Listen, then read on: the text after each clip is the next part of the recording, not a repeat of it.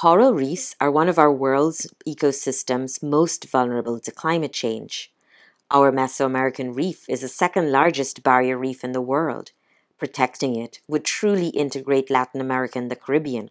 Our oceans connect us. Occupying less than 1% of the ocean floor, coral reefs, a nature-based solution for flood protection, are home to more than 25% of marine life. Fragments of Hope is a non-profit, community-based organization in Placencia focusing on the challenge of coral reef restoration at Laughing Bird Key National Park since 2006, a World Heritage Site that was directly hit by Category 4 Hurricane Iris in 2001. Most of the shallow reefs were degraded to 6% or less live coral cover.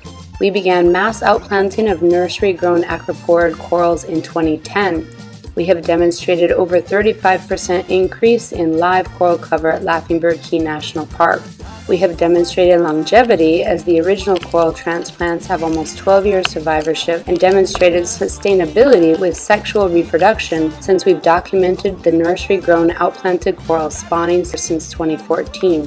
We have shown our work is scalable by replenishing over a hectare of shallow reef with over 75,000 corals and made it replicable by offering a training program vetted and endorsed by the Belize Fisheries Department, complete with a manual and a 3-day hands-on curricula targeting Belizean coastal community members like fishers, tour guides, NGO, and government staff. This transfers the knowledge of our innovative, low-cost, low-tech methods to rapidly grow the Caribbean acroporid corals and place them on shallow, degraded reefs in marine protected areas.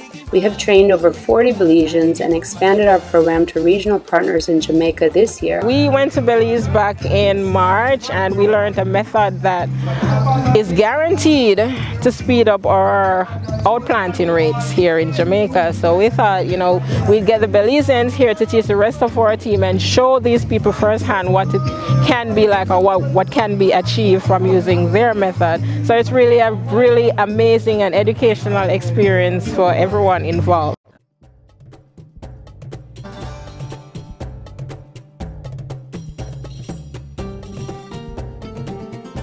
We work together as a team and make things happen. And now we are working with Fragments of Hope. Yes. The Inter-American Development Bank funded Fragments of Hope and a coral restoration workshop in Discovery Bay, Jamaica, with the University of the West Indies.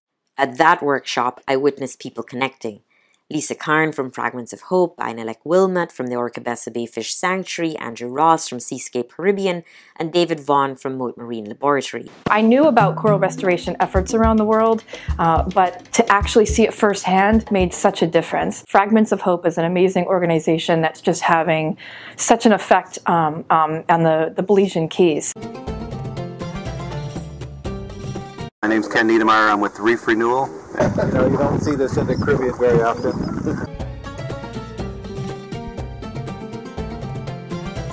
That was great.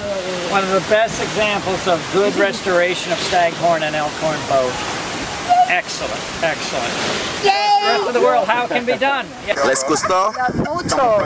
Bonito? No, padrísimo. Felicidades.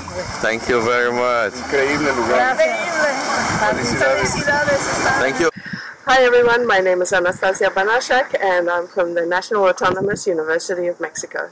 I'm Blanca Quiroga. I work in the Mexican National Commission of Natural Protected Areas. I'm Ana Judo and I work for the Healthy Reefs Initiative. Thank you, Dada. Yes, it was beautiful. All right. The amount, the cover. Okay. It's awesome. All right. Loved it. It's incredible the work that you guys do. Liana Baums, Pennsylvania State University. Hi, my name is Art Gleason. I'm with the University of Miami in Florida. In your esteemed expert opinions, where is the best restoration site located in the Caribbean? Laughing Bird Key National Park!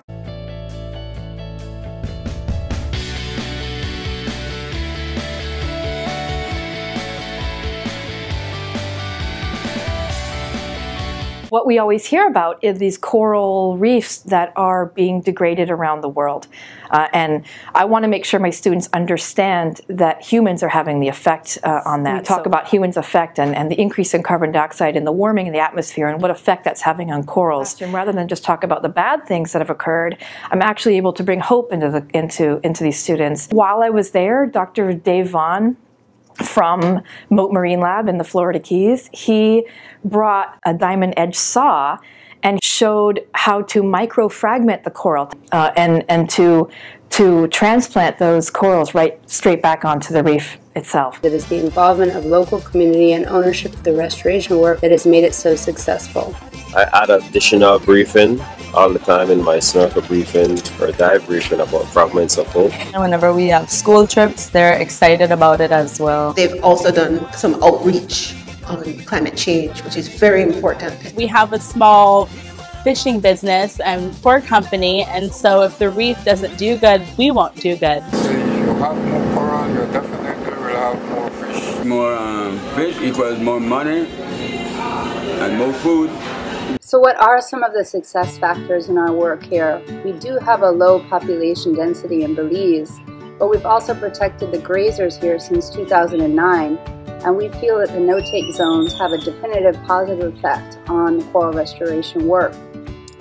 Crabs eat algae, sea hare eat algae, parrotfish eat algae, surgeonfish eat algae. All of these critters play an important role in the reef ecosystem health. So we think those are some of our success factors here in Belize. Since 2015, we've expanded our sites to over 10 different locations in 3 different marine protected areas. These include Gladden Spit and the Silk Keys Marine Reserve, Saltwater Key Marine Reserve, and Turnef Atoll Marine Reserve. This is just a part of our story at Fragments of Hope Belize. We invite each of you to visit our work in person. Seeing is Belizeing. More corals equals more fish.